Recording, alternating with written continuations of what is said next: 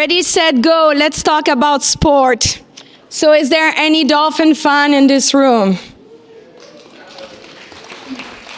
Well, you'll be disappointed because we have no NFL player that's from the Dolphin today. But we have an incredible panel. So we have someone from the Charger, Cowboy, and then the Seahawks. So you have a lot of diversity in this room. And then a childhood friend of mine who two-time Olympic gold skier. So, and I know that Miami may be not the greatest place to talk about ski, but I learned that they have actually the largest ski club in the United States, which is very surprising. So I'm Stefanie Crosby. I'm also a board member of the International Economic Forum and the Miami Strategic Forum.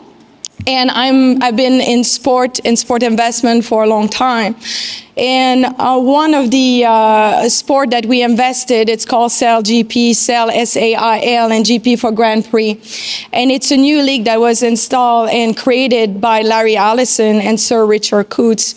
And it was about transforming sport into the global economy and bringing it to a new level. And it merged sport and entertainment with for purpose, because it's one of the only sport that is completely ESG, and it also merged technology. So I feel it's one of the most complete sport that is actually on the market. And all of these panelists that you will meet have a really heavy background, and they've all been champion in their own field and as an athlete. But now they have merged into venture and sport, venture and businesses. So I can't wait to hear this panel. And we're very lucky to also have Wayne Kimmel as the moderator, who's an author, podcaster, and also own 76 Capital. So help me welcome this panel. Well, thanks, Stefanie.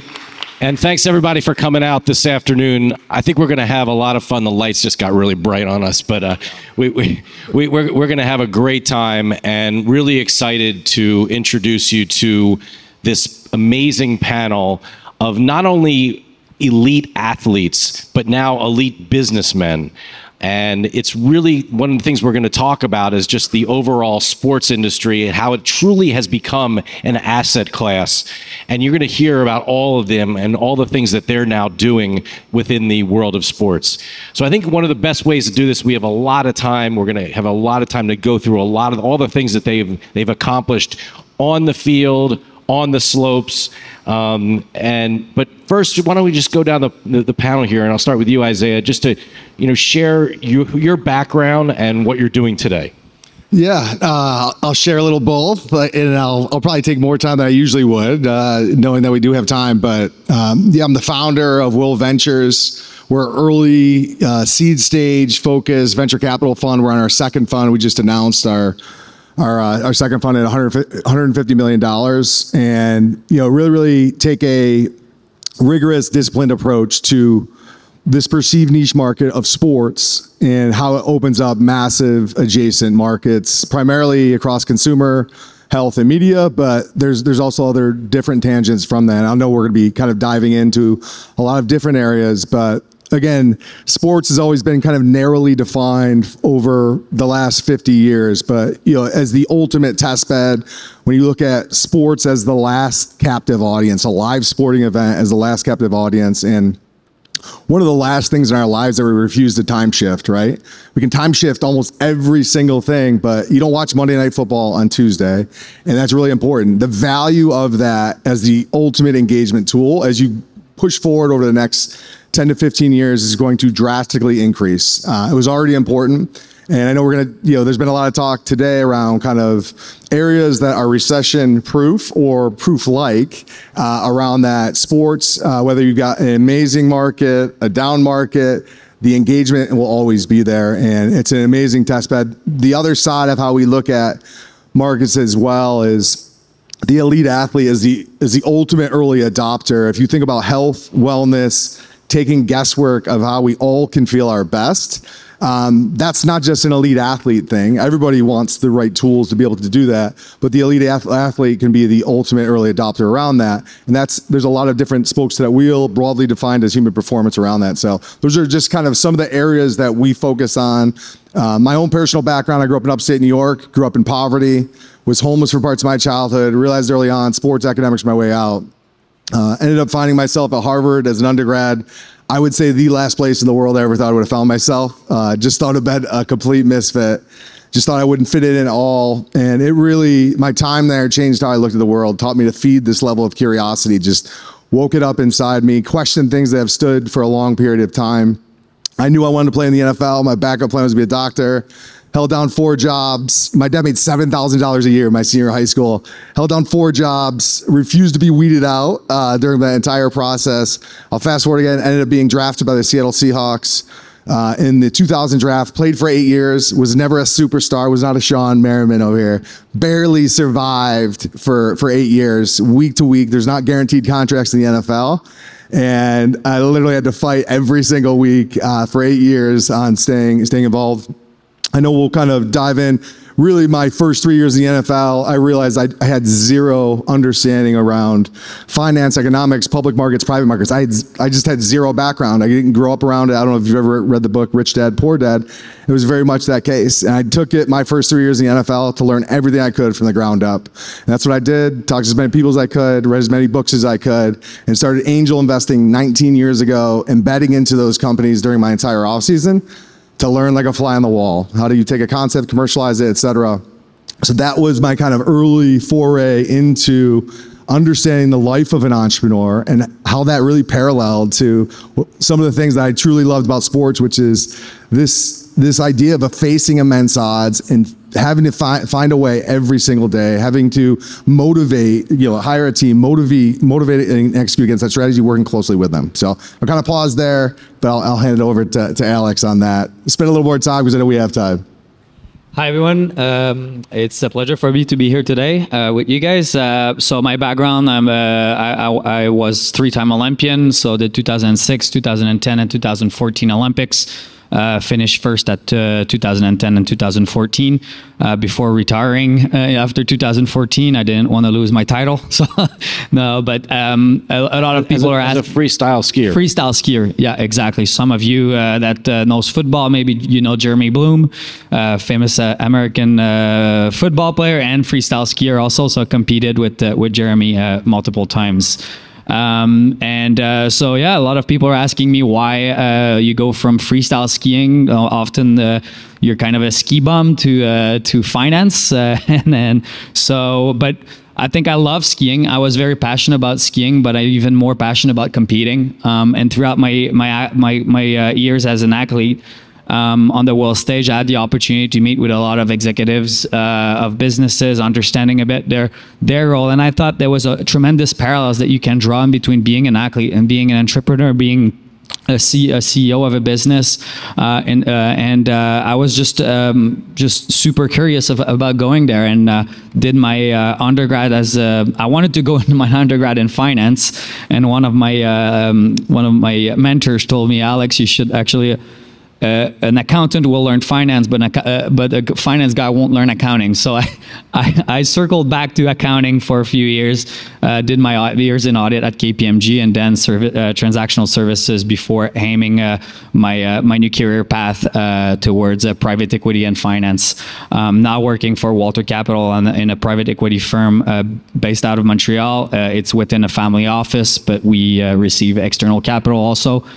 So we are run as a financial firm and working with lower mid-market businesses, entrepreneurs that are leverage buyout and growth capital within Canada and expanding into the international markets also. So yeah, that's a bit of my background in a short. Thanks. And Ben, love to hear your story. Yeah, absolutely. My name is Ben Gardner. And I grew up in a small town in Wisconsin, just north of Milwaukee. So I guess that makes me kind of like an honorary Canadian. I know we have a lot of Canadian folks here today. I ended up being recruit number 24 in a class of 24 to play football at Stanford. So I was actually committed to go play at Northern Iowa. And one day I got it was about two weeks before signing day, before I made it official, I get a call from my guidance counselor at school, who's also one of my football coaches. He says, you know, you're going to need to come into my office and sit down. I got a voicemail to play for you. And it was Jim Harbaugh, who was the coach of Stanford at the time. And he said, you know, one of our recruits from our class couldn't get into school. Just the admissions council just turned him down. We have one scholarship left. It's yours if you want it, but I have to know tonight. I had never heard of Stanford. I didn't know what it was. I called my mom and said, hey, I got, you know, this scholarship offer from Stanford. She says, you're going to hang up the phone right now with me and call him back and take it, right? So I ended up at Stanford. No real expectation of ever even seeing the field. Didn't really care, honestly. Thought it was a great opportunity to get a good education and play football. Ended up going a lot better on the football field than I anticipated. Was a 3-year starter, an All-American. We won a lot of games. I ended up getting drafted by the Cowboys. When Isaiah says that he was not a superstar in the NFL, he was a superstar compared to me, that's for sure. And I bounced around for 3.5 years, a lot of injuries, decided I was about to get married, decided to move back to Silicon Valley and put my Stanford degree to work. Super fortunate to land a job at Andreessen Horowitz, one of the premier venture capital firms in the Valley. And I worked there for 5.5 years and really learned the business. Ultimately built out their consumer teams, go-to-market and business development platform. So I got to work with a ton of really exciting and interesting and now famous startups like Pinterest and BuzzFeed and Airbnb and Overtime and Lime, and you know, the list goes on and on. So really got to understand how startups are built throughout their life cycle and all the different pieces that go into it, and get an understanding for, in the venture capital business, how we can set ourselves up to differentiate from others. It's a very competitive space. So I ran a team of 6 there. I met Isaiah about a year ago, and we, come from similar backgrounds, shared interests, see the world the same way. We became clear pretty quickly we wanted to find a way to work together. So as of about 3 months ago, Isaiah and I are partners. I joined Will Ventures, and really excited about what we're doing in and around sports. I think he did a good job of explaining kind of our thesis and our differentiator, but I won't take up any more time. I'll kick it over to Shawne. Well, Shawne, before you start, I mean, we're sort of the bookends, the University of Maryland bookends on this whole panel here. That's right. Neither one of us would have got into Stanford probably, but you were the quarterback though, right, Wayne? Shawne Merriman, former linebacker for the San Diego Chargers and Buffalo Bills, right in upstate New York. And played 8 years career, 3-time All-Pro, 3-time Pro Bowler, Defensive Rookie of the Year. Hold several records still for the fastest sacks to I think 40 or 50 or something like that in NFL. Went to University of Maryland 3 years, left as a junior, had an opportunity to leave early. They told me I was going somewhere in the first round, top 10 or top 15, and I couldn't leave class soon enough. So, made that jump and grew up in Prince George's County, Maryland, which is obviously very close to D.C. And like Isaiah here, grew up in poverty. And those of you know that in the Washington, D.C., the DMV area was hit hard with the crack epidemic and those things in the late 80s and 90s. It hit Washington, D.C., Maryland, Virginia area first before it did anywhere else in the country. So that was pretty much my upbringing. Single family. My mom raised me and my 2 sisters, and coincidentally, I went to Frederick Douglass High School in Upper Marlboro, Maryland, and that's when I earned my nickname Lights Out. So for anyone out here that I think that was my sack dance at one point in time. I don't think I can do that now without stretching, but I gained my nickname my sophomore year in high school. I knocked out 4 players in one game, and I remember about 20 or 25 students come running up to me and they said, "Man, you knocked those guys lights out." And I said, "Yeah, you know what? Call me Lights Out." And that name somehow, some way stuck with me through high school, stuck with me through college, and then obviously on a bigger scale nationwide in the pros. In 2006, because my name was Lights Out for so long, I always felt that Lights Out was much bigger than anything I can do on a football field, and I knew it was a brand. So 2006, I acquired the name and rights and trademarks from a company in Irvine, California. I was 21 years old. I bought it from a company called PJ Salvage, a huge pajama company in California. I started to brand Lights Out as a clothing apparel company, doing several deals with sports memorabilia shops, and then Tilly's, PacSun, Zoomies, and some of the bigger stores in the country. I think we got up to about 250 doors. So I always felt the Lights Out was something much bigger than I ever could be on the field. I just had this blue mohawk and this cool sack dance to go with it to kind of give it some character. But now I own Lights Out Extreme Fighting, which is a feeder league to the UFC and some of the other bigger leagues. We are on Fubo TV. I don't know if you guys have Fubo TV in this room or not, but we're currently the third most watched program behind international soccer. So just looking to grow the name and brand, not only nationally, but internationally with Lights Out. That was great. That was great. And so Isaiah, let me jump in with you and really getting into the overall question. Why do you believe, and certainly we do, and at 76 Capital and all of us here really believe there's such a huge opportunity in and around the world of sports today?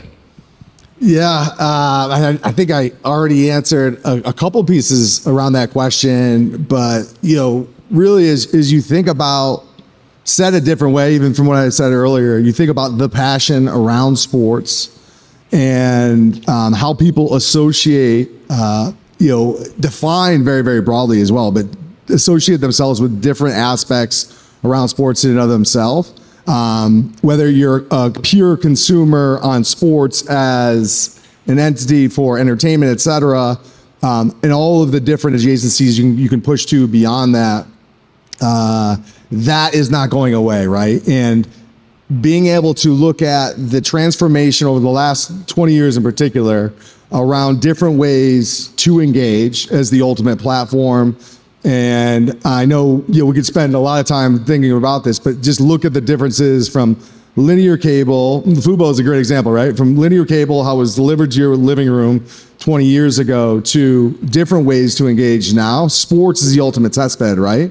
When you look at OTT, streaming, et cetera, different ways to engage, different ways in which sports is really kind of that test bed to continue to look at different ways to engage and continue to be that tip of the spear as well. There's a lot of different areas. Again, things that I walked through before, the elite athlete is the early adopter, where you can look at how we all want to feel our best, right? Reiterating that, or we all want to recover our fastest. We just want that guesswork taken away, right? Whether that's, and there's, again, different aspects around that, from nutrition to looking at different precise ways of training, undertraining, overtraining. But in the end, I'm a retired athlete now. I still want to feel my best, right? And I want to have a prescriptive way and ways to do that. So sports really, for us, is the central piece for that, as the ultimate test bed for that.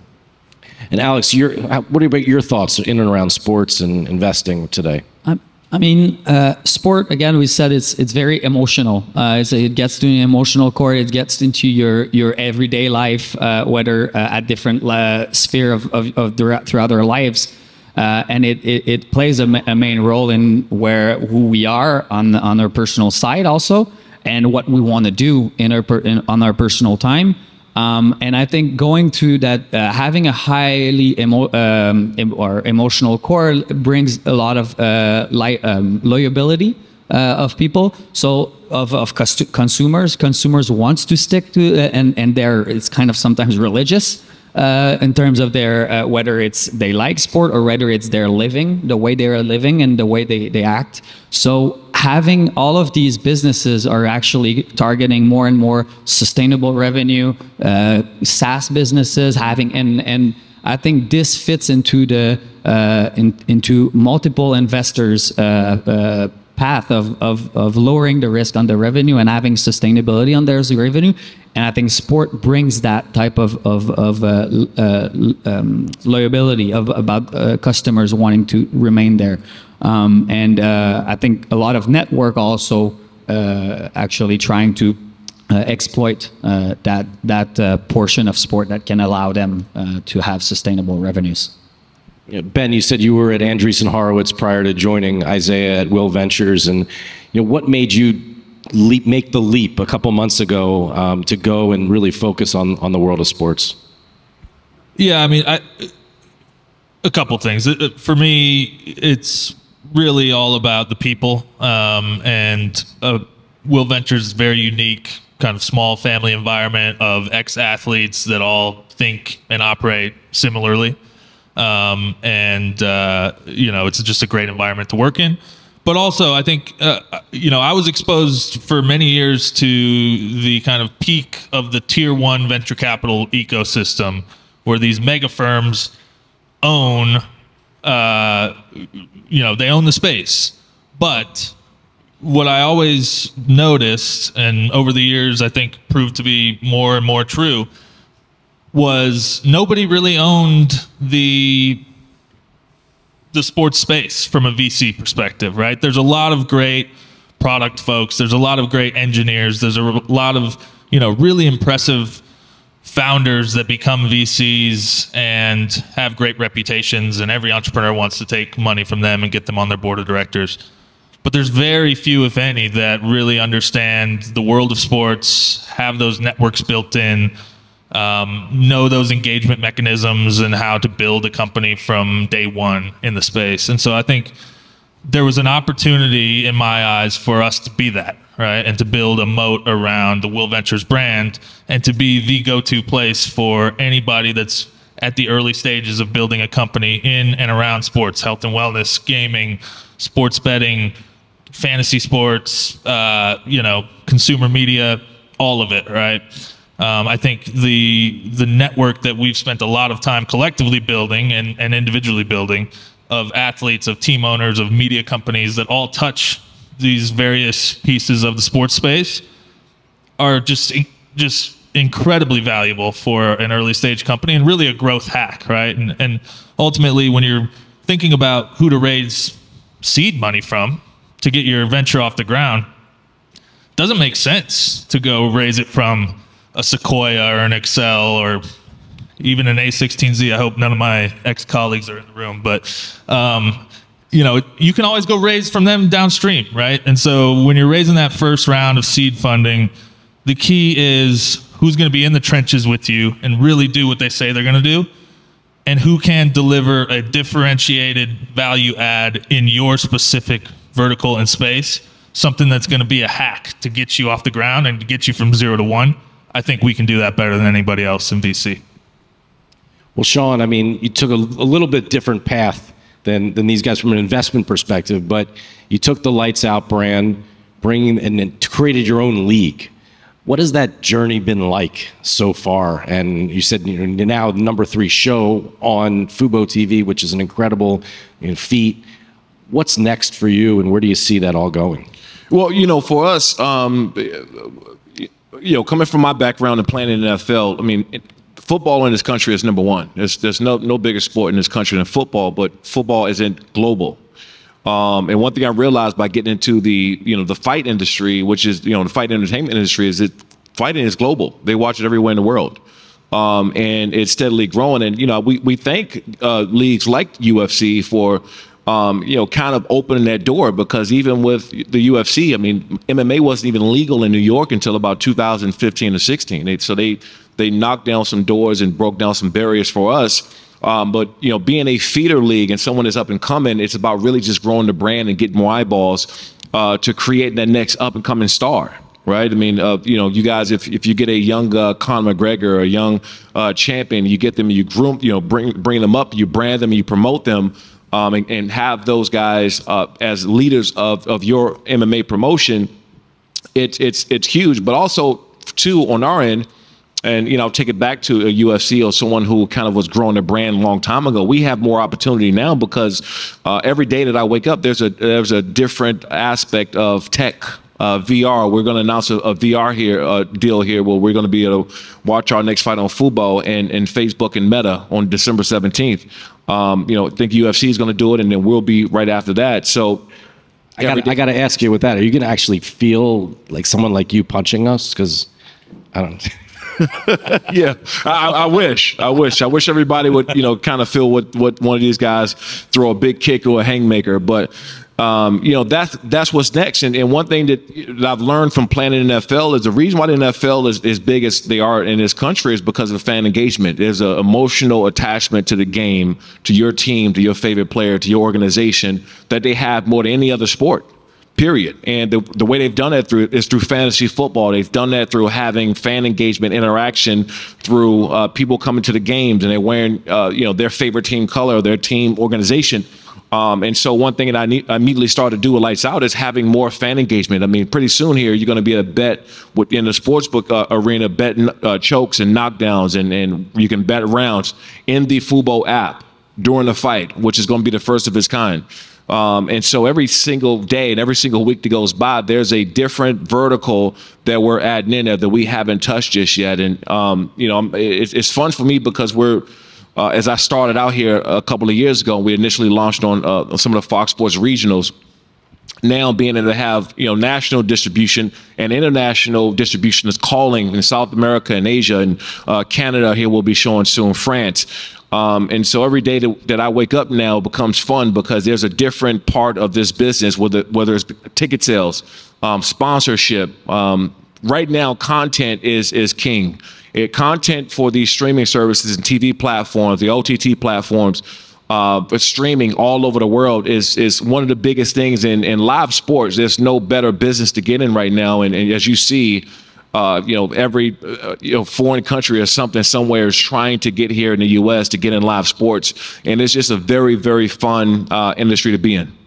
Well, you mentioned live sports. Live sports, there were either depending on what research you look at, 93 or 97 of the top 100 programs over the last year. So it's really amazing, an opportunity for the major brands, the global brands. If you want to reach the right people, you want to reach people at all, at that moment, sports is the thing.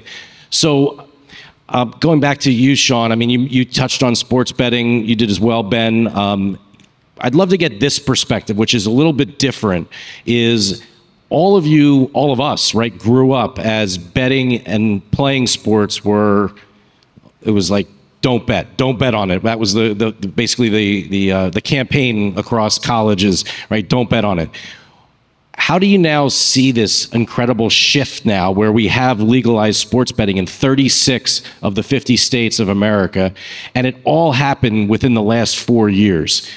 How is that? How do you see that shift? And how do you, as a former player, where you kind of really had to shift your thinking? Yeah, I think one of the biggest things, I couldn't tell you what over/under was until I retired.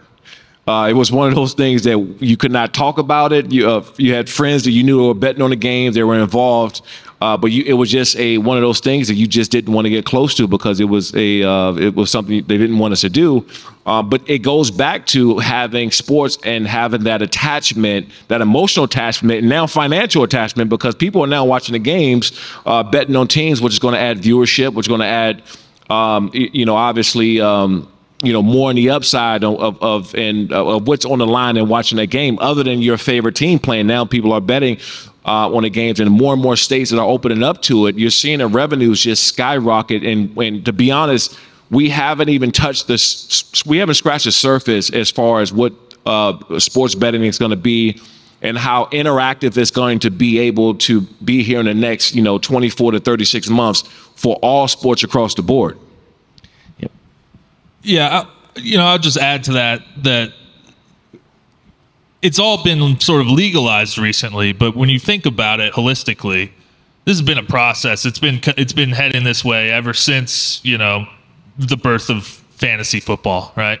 And fantasy baseball. And, you go to a New Year's party and your neighborhood, family, friends have squares for the Rose Bowl, right? And you pick your squares and whatever it lands on, somebody wins a few bucks. So we've always been interested in betting on sports in some way, shape, or form. We say, hey, Isaiah, I think I think the Cowboys are going to beat the Seahawks. You want to put $20 on it, right? Like, that's always been sort of ingrained in sports fans' way of life. I think the interesting thing from a business perspective, I've been an avid sports bettor ever since I retired from the game. And any game that you put a few bucks on, you're ultimately truly invested in from the first pitch to the last out, right? And it makes it fun. It makes it fun to watch with friends. It makes it fun to have your little group chats on the side and say, hey, what bets do you like for tonight? And it's really a social experience in a lot of ways. And so I think the sort of core sportsbook betting opportunity is interesting, but that's pretty saturated right now with a lot of incumbents that have deep pockets and they're battling for market share. There's also this entire media ecosystem that is developing around sports betting. And, you know, there's a top-down ecosystem that ESPN's trying to build out and Fox and all of the incumbents there. But there's also like an underground sort of creator economy tie-in. A lot of people that are, you know, winning sports bettors living in their mom's basement, spending a lot of time doing research, and they are excellent at it. And guys like me will pay to subscribe to them, right? And have them send me their picks. And so I think that's really interesting from a business perspective and from just kind of like an overall social experience and community perspective. Sports betting brings all that to the forefront and creates a really cool, rich experience for sports fans. Yeah, it's great. It's great you mentioned the media side of things. I mean, that's where we at 76 Capital, I mean, we were investors in VEASAN with Brent Musburger and the sports betting network, which we sold to DraftKings last year. I mean, you're starting to see FanDuel TV right now, Barstool, all, you know, even here, you know, here in Miami, right? You have the better network, the better guys doing their thing with Joey and Jake Paul and those guys. I mean, so there's some really interesting things that are coming down the pike in the media side of things. Alex, just go ahead. Yeah, just to add, I couldn't agree more with what you said and what Ben said as well as Shawne around, you know, it's been this slow evolution where it went from, that was just a dirty word to say. A player wouldn't even want to be associated around it, et cetera. Not that could you walk into a casino or a sports book? No, I was just like, I would stay. Don't let this man anywhere near a craps table, though. I love craps. So, you know, I think that evolution, I think there's some great case studies as well of like this normalization around dipping the toe in the water with daily fantasy sports is a great point that Ben made. And then that going from just males to you opened up this pie of engagement all the way to you start to look at daily fantasy sports and season-long contests that were involved with everyone in the office, everyone in the family, men, women, all, but, and you saw this massive user engagement just skyrocket with the NFL in particular. I'll just focus on the NFL, but it's really went across all sports.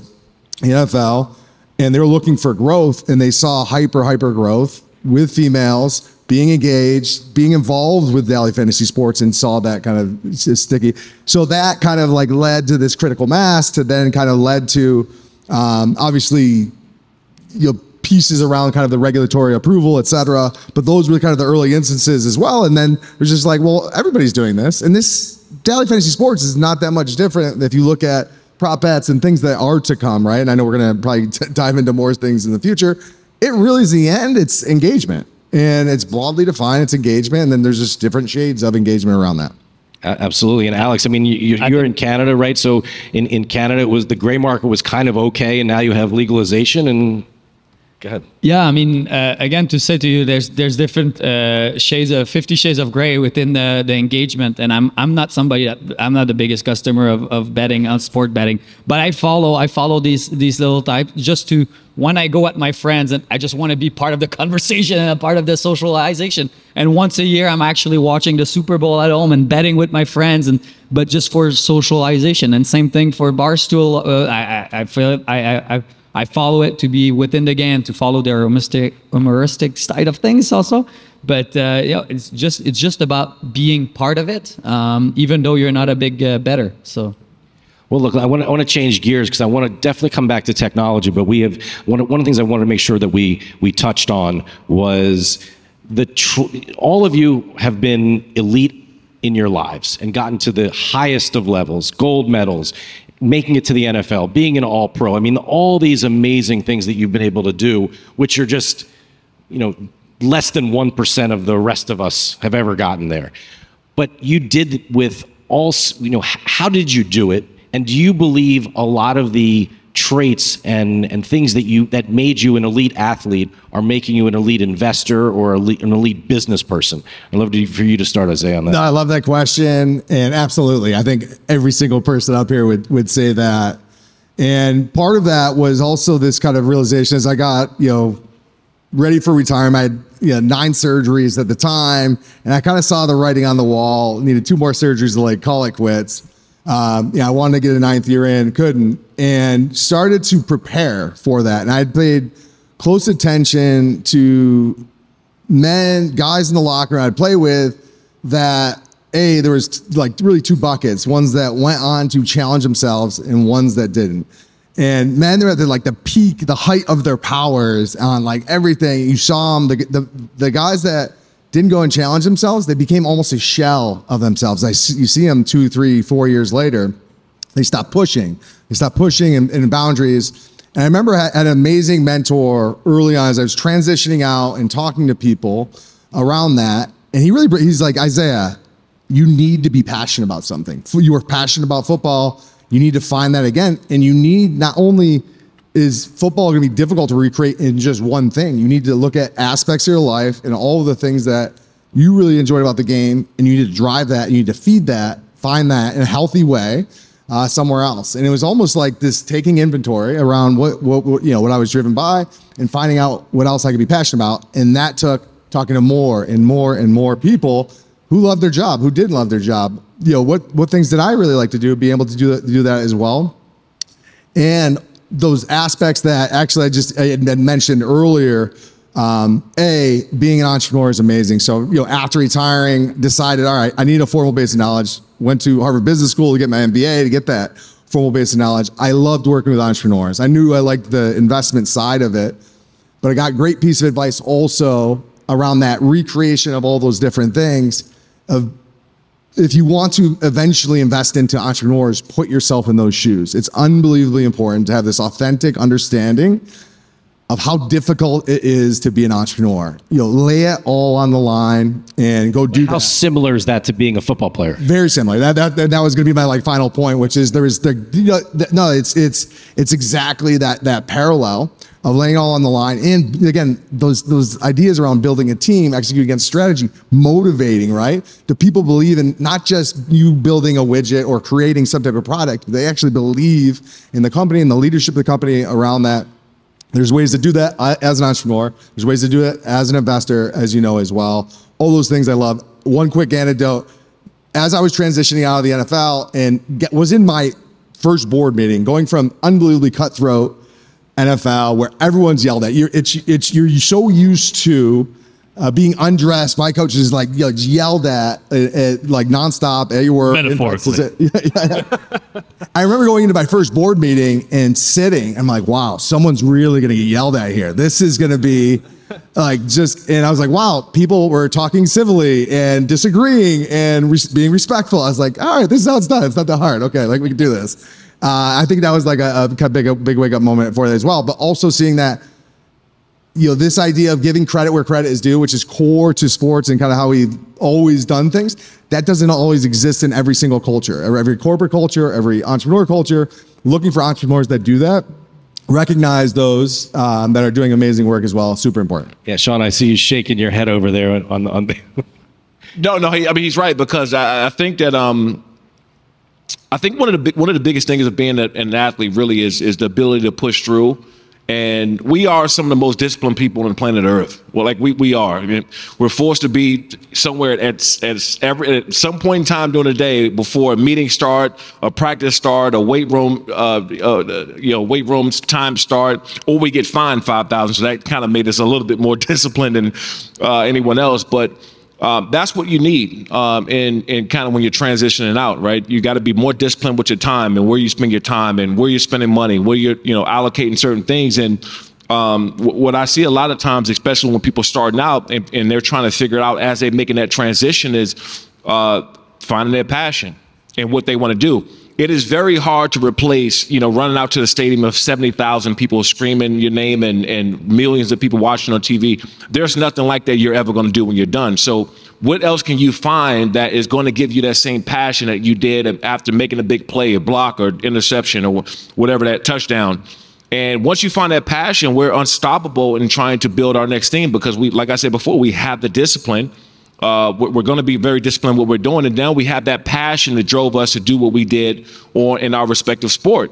And so with those two things combined, that's why you see a lot of former athletes who really figure it out early. They succeed because we bring something to the table that most people struggle with, and that's being disciplined and finding that same passion to motivate yourself and be relentless and get to that next level. And, I always say that's what I, kind of credit the success I had early on is finding my passion and what I wanted to do. It was no doubt in my mind. I mean, I could have went back and played another year or two. I got cut once. I didn't like that. And so I experienced that feeling, and I realized that I wanted to transition into building a brand lights out, but it was definitely discipline and finding that passion into the next phase. Go ahead, Ben. Yeah, I completely agree with all of that. I think being a professional athlete is super unique in a lot of ways, but one of the ways that it's probably the most unique is that the thing that you spend your entire life pushing towards and dedicating your life to, and your identity is entirely wrapped up in it, that career is done at 30 years old, right? So you're left there at some point, looking around and saying, okay, what now? Like, I've never even thought of it. It's too hard to be thinking about what's next a lot of the time. Some folks do it and they do it well and they really spend their free time wisely. I wasn't talented enough to do that. Like, I had to pour every ounce of my work ethic and talent into the game of football to just make it to the NFL, right? And so it's incredibly difficult coming out and transitioning out and trying to figure out, okay, what do I do with the next 40 years of my life? I think it all boils down to ultimately what drives elite athletes is that competitive nature and being a part of a team, being a part of something bigger than themselves. And so you have to find something where you can channel that competitive fire and really feel like when I wake up in the morning, I'm driving towards something. Like, today matters. Everything I do today matters, because when you're playing a sport, everything you do matters. And when that sport is taken away from you, you wake up and, for me, I know it was a good solid year where I was thinking, like, I could just lay in bed all day for, the next 2 weeks and it doesn't matter. Nobody's relying on me, right? And so that accountability to yourself, that accountability to others, that that venue to channel all of that competitive fire that is built over years and decades of the sport and the pursuit of greatness. It's really difficult, but when you find something that can fulfill some of those things, athletes are incredible employees. They're incredible entrepreneurs. They're disciplined, as Shawne said, and relentless. And I think that's a really important word too. Yeah, so Alex, what I was saying is that, you think about all these traits, the passion, the desire, the drive, the resiliency, having to get up after falling down on the slopes, right? Like, how do you take those traits and then transfer them and help the entrepreneurs, the business owners that you invest in to have that same kind of mindset? I think two things again that you mentioned, that really resonate and I buy into is team and passion.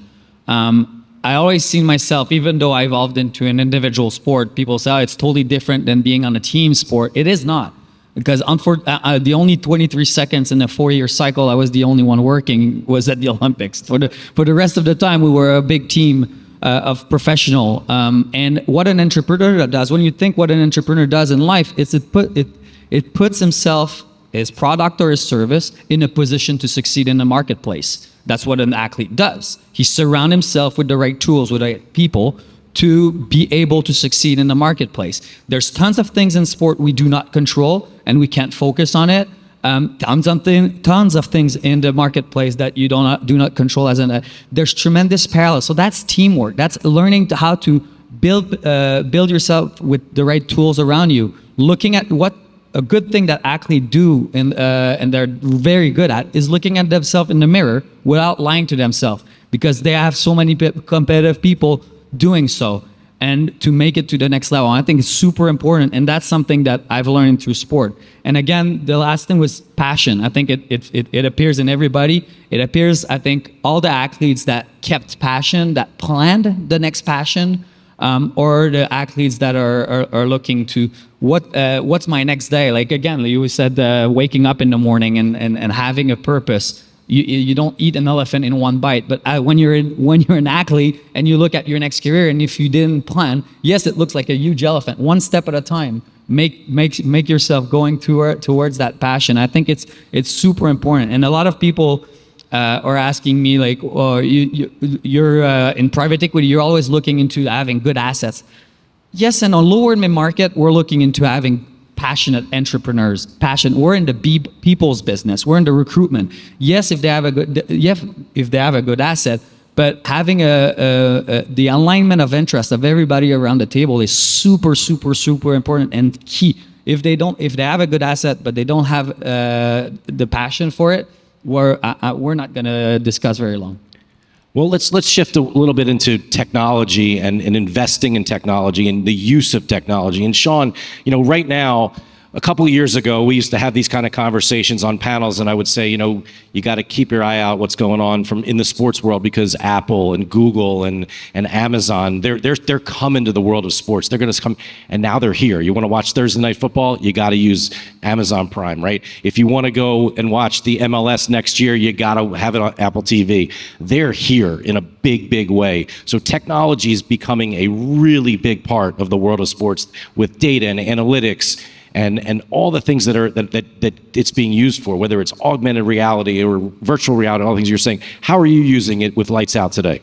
One of the first things, we had the regional deal with the partnership with Fox Sports, which they were great to work with. But when I wanted to start venturing down the alley of adding more tech into the MMA, the first thing I thought of is first of all, number one is fan engagement, because I learned that playing in the NFL, there was no one better than them when it comes to fan engagement, getting more fans involved and in tune with what they were doing. But two is, how do we bring an experience to everybody that's at home that won't be able to make our fights? I mean, our fights, we typically sell out anywhere between 1,500 and 2,000 people, and we would like to, for the most part, stay there for a while. But how can we get our fights in the hands of everyone at home and make them feel like they're there? That was the number one goal.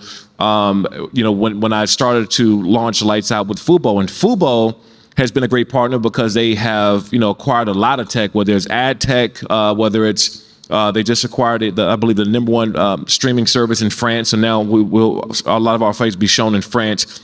And they're constantly being able to add tech where you can buy products during our fight through the app. There's things that pop up and you can click on it. So we want the fans and the people watching at home to feel at the fight. I mean, if you can't make it to the fight, we want you to feel the closest thing there. And I feel like every single week somebody is introducing something that it's either some kind of data sharing platform or get the fights in front of new eyeballs. Like I said, the VR, which we're going to announce here probably. Well, I guess technically I made the announcent here. I just did. We broke some news. Yeah. Right here in Miami. Yeah. So World Strategic Forum. That's right. So, that's the first part. But the second part is, how can we get it in the hands of more people at home? I would love to, when you open up your iPhone or your Samsung, whatever device you have, you better click on the app and watch this immediately. And I mean, those type of things I've been working on for months, and that's how tech, I believe in the long run, is going to expand the world of sports.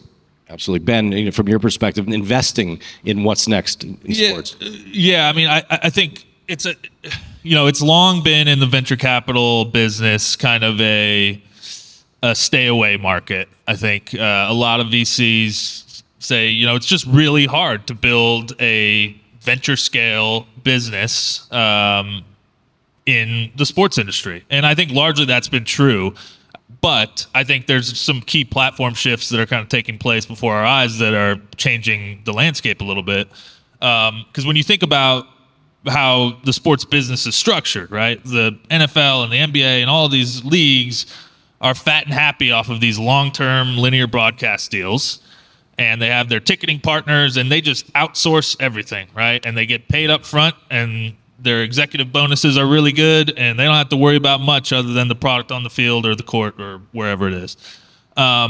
But there's a new generation of kind of younger, hungry, innovative executives coming up through the ranks at these organizations that have seen the Netflixes of the world and have seen business model innovation in the form of, subscriptions and the likes, where, you start to think about this product and the engagement that we've talked about that sports inherently have baked into them, and say, we are leaving so much money on the table by outsourcing all of this, right? And when you look at streaming tech and the ability to cherry pick different vendors and different features to layer on top for interactivity, you can bring all of that in-house. You can own the customer relationship rather than outsource it and throw your hands up and say, well, I don't know who was watching our game, and I don't know who was in the seats at our game because they got their tickets through the secondary market off of Ticketmaster or StubHub or SeatGeek, and it had been sold 3 times already. It's like, if you're a sports organization or a stadium owner or a league executive, the more of that experience you can bring in-house, the more control you can have, the more you can kind of serve that customer throughout its life cycle. You can boost the lifetime value. You can, sell and upsell and cross-sell and all of those things that are important in, building a business and maximizing revenues. And I think, the sort of evolution of all of these data products and streaming products and things like blockchain are very promising, potentially in, ticketing and provenance and all of that. And I just think it's a really interesting time for leagues and teams and media companies to reimagine what the whole sports experience looks like from a fan perspective and from a producing perspective. That's really well said, and we only have about a minute left here at our sports panel here at the World Strategic Forum here. So let's do some really quick questions, starting with you, Isaiah. Who do you think is going to be the most influential person in sports over the next year? I don't know about all of sports, but I'll stay on the theme around sports betting and some thought leadership. I think Jay Snowden from Penn National Gaming, which just Penn Entertainment now. Yeah, right? Exactly. Penn Entertainment. Sorry, yeah. They had acquired Barstool Sports, and they understand where the customer's going and what their funnel looks like. That they have physical real estate space as well as that digital platform as well. I think I'll give shout out to Jason Robbins, DraftKings as well. I think 2 people that'll be big players. All right, real quick, Alex, we'll go down the line. Well, that's a very good question. I'm not very much in. I don't know. It's. I'll think about it. Ben, next one. I was a bit. Most influential person in sports for the next year? Gosh. I'm going to have to say Jerry Jones because the Cowboys are going to win the Super Bowl. Oh, man. Killing me as an Eagles fan. All right. Just like a Cowboys fan. Right. I'm going to say, Michael Rubin and Fanatics. I believe that, now that outside of the apparel and everything they've already done, I think that them getting to this field of sports betting and what they're building over there, I think that Michael Rubin and Fanatics and what they're doing are going to take things to a new heights. That's a good one. So you got it? Yeah, I think Giselle because all the sports actors around there. All right, but we have one last question, then we'll wrap up. Here's the thing. What will shock the world when this happens in the world of sports? What's that thing that's going to shock the world? Start with you. Get Shawne. I think it's going to be tech. I mean, it's some kind of VR or augmented thing, something happening. If you see that right now with sports, Amazon, Apple, Facebook, somebody's going to get in and just do something that has never been done before. Some kind of what do you call those? The big illusion. What do you? It's going to be something that happened. A hologram. It's going to be some kind of hologram. Something that some big player's going to do. I mean, I'm going to speak this into existence. Maybe I'll hit like a 10-leg parlay for $1 million or something. Love it. A bit in the same era, but I think on a fan basis, I think the people will remain on the field, but because they need that reality happening. But as a fan, you might actually watch and drag yourself VR wise. I like it, Isaiah. Long time coming. It's been a long build, but when we get to zero latency on data and feeds from live sporting events to people that are not there, so you look at hyper engagement, especially when you think about prop betting, etc. that will be a game changer. I'll also say I think women's sports has a lot of upside, and we've invested quite heavily in that. I like that. Isaiah, Alex, Ben, Shawne, thanks so much. I'm Wayne Kimmel. Really appreciate it. Thanks, World Sports Strategic Forum.